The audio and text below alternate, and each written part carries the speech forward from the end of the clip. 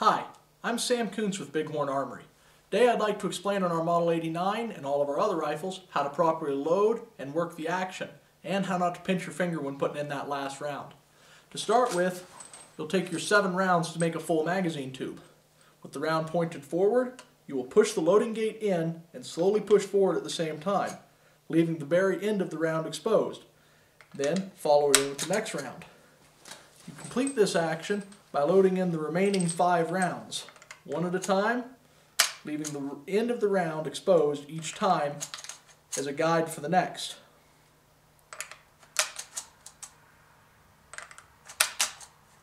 Upon getting to the last round, you do the same thing except slightly different at the end, where you will push it in, change the angle of your thumb, push it in all the way, and let the action close.